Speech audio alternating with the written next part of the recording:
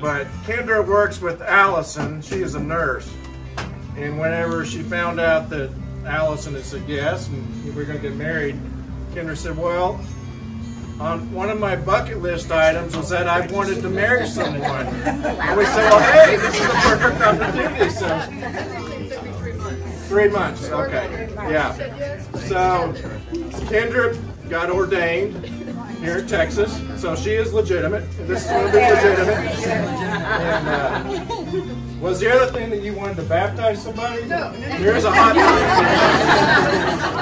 topic. Yeah. So anyway, give you a little background.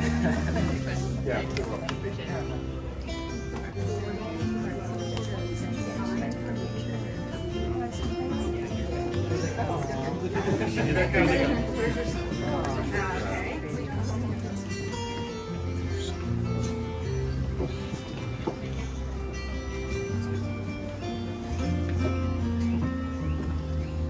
Look at your feet.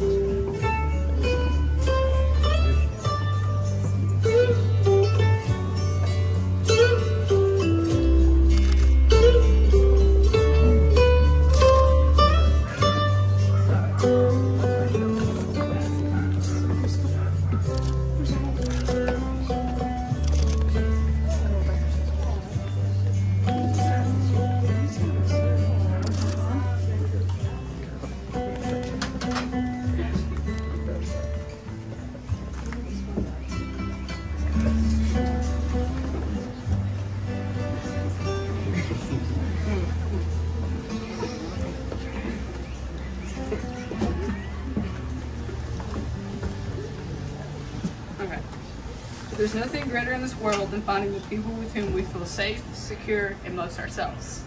We search to find the person most accepting of our flaws, the person most encouraging of our dreams, the person who is always going to be there for us, and the person who accepts us for who we are, including our weird idiosyncrasies and insecurities.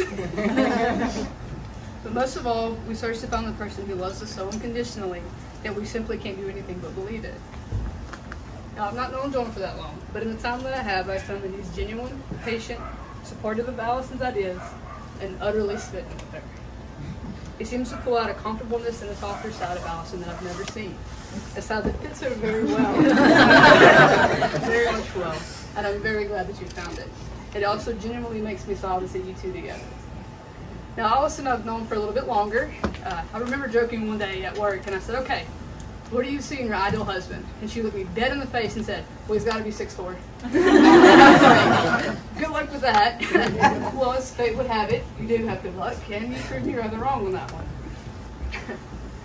As your relationship went on, I remember that nervousness and that uncertainty that came with it, you know, that worry that you get with any new relationship, the what if and what's going to happen, and kind of working through that. But as y'all got to know each other, I watched as that uncertainty and that scared, that worry, it turned into understanding and confidence, but it turned into trust and love. So 1 Corinthians chapter 13, verse 4 through 7 says that love is patient, love is kind, it does not envy, it does not boast, and it is not proud. It does no wrong, it is not self-seeking, it is not easily angered, it keeps no records of wrongs. Love does not delight in evil, but rejoices in the truth. It always protects, trusts, hopes, and always perseveres. Love, trust, and understanding are the key element in any relationship. Allison and John have asked that the next three be read scripture-wise. The first one being Song of Solomon 2:16. My beloved is mine and I am his. Hosea 2:19. I will betroth you to me forever. I will betroth you in righteousness, in justice, in love, and in compassion. Ecclesiastes 4:9-12. Two are better than one, because they have a good return for their labor. If either of them shall fall down, one can pick the other up. but pity anyone who falls and has no one to help them up. Also, if two lie down together, they will keep each other warm. But how can keep one should themselves warm if they are alone? Though one may be overpowered, two can defend themselves. A cord of 3 strands is not completely broken.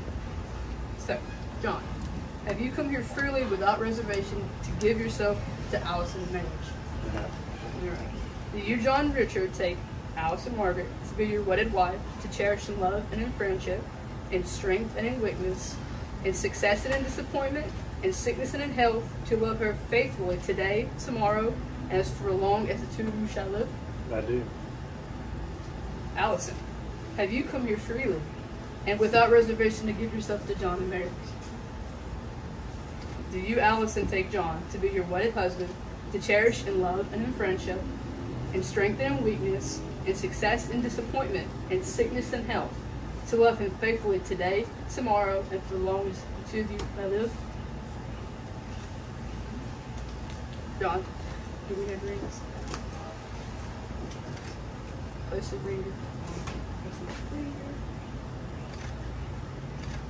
Repeat after me. Allison, I give you this ring as a symbol of my love. Allison, I give you this ring as a symbol of my love. With the pledge to love you today, tomorrow, always, and forever. John, I give you this ring as a symbol of my love. With the pledge to love you today, tomorrow, always, and forever. And now, by the vow and testament of me and the great state of Texas, I now pronounce you husband and wife.